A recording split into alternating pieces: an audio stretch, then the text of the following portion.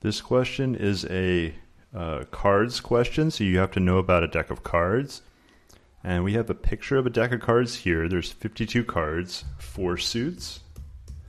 And of each suit, there are 13 cards. Sometimes they split up face cards from number cards. So there will be Jack, Queen, King will be the face cards. All right, so let's go ahead and just get started here. A card is randomly selected. What's the probability of drawing a 10 of hearts? So we could look at the 10 of hearts. It is right here. So let's think about favorable to total.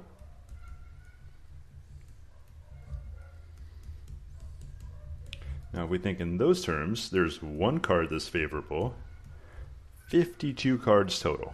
So that's the answer for A right here. There's one 10 of hearts. That's 1 out of 52. Now, if we change this a little bit, if I just said what's the probability of drawing a 10, there's 4 10s, so we would have gotten 4 out of 52. But this question was very specific. All right, we're going to move on to part B. If a card is randomly selected, what's the probability of drawing a diamond or a heart? So now there's lots of diamonds,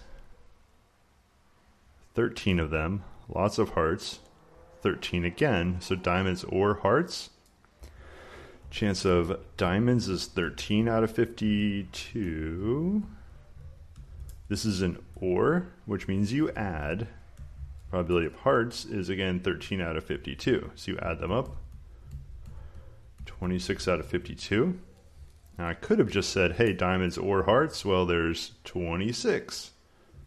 So 26 favorable outcomes, 52 total, 26 out of 52. You can compute this either way.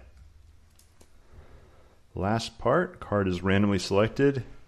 Probability of drawing a number smaller than 8, and we're counting the ace as a 1. Now, if you notice, the ace is already in sort of the 1 position here.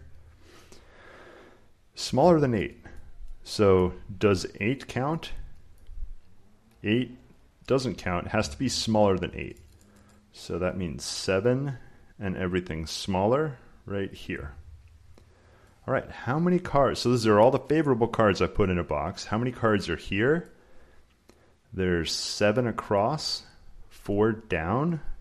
So you can add these up, but we have 7, and 7 is 14. Another 7, 21, 28. So there's 28 cards here. 52 total. You could reduce this. They do want answers as reduced fractions.